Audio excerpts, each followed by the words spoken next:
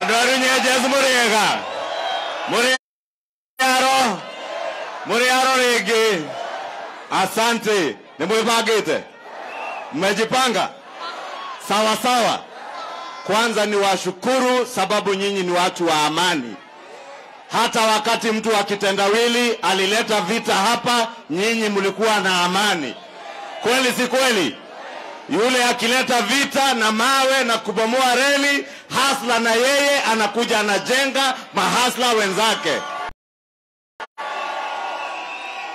Mumejipanga uchaguzi mwaka ujao? Kura zote Embu na Kenya zitakuwa za nani? Zitakuwa za nani?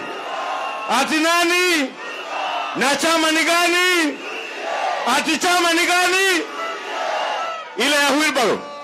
Mumejipanga hapo? Mimi nataka kuambia musitishwe, musiuziwe hizo vyama zingine, sijui za bus na lori na machungwa na kuku. Hizo zote hakuna chama ya mtu mwingine. Hizo vyama ndogo ndogo unaona zote mwenyewe ni huyo mganga wa kitendawili. Mnaelewa hiyo? La mwisho, mimi nataka kuongea na rais wetu Mheshimiwa Uhuru Kenyatta, mwenye tunaheshimu sababu tulimpea kura zote, na tulimpea kura ashike serikali, alinde maisha na mali ya Wakenya. Na wale watu wamepea kazi kwa ofisi yake wamezembea. Wamezembea hajazembea. Na sababu jana amefuta commandant wa prisons after prison break ya committee. We want to tell the president the prison commandant is a very small person to fire. Fire Matiang'I, fire Kibicho. That is where the buck stops. Waende wasiende. Waende wasiende. And we want to tell President Uhuru Kenyatta, if you have problems with the people of Kenya, the singular cause of all your problems with the people of Kenya is none other than Kibicho and Matiang'I in your office.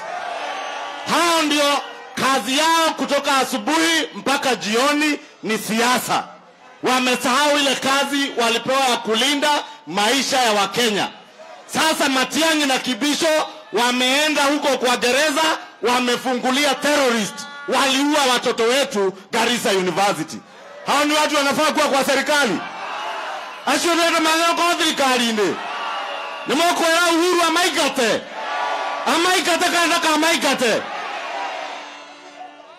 Akaginyi hau todi kwenda kuga ni andu akegu no tioge kana tiguo. Ndacoka kuria gikujugeru nyenjes mwe UDA. Jamba neno. Ni mukamenyitirira. Ona yahoro na mahiga. Ona yagirio guthio Uganda. Ni mukametwara State House thainie. Ikaraira Uhuru baro. Mwathani amurathime.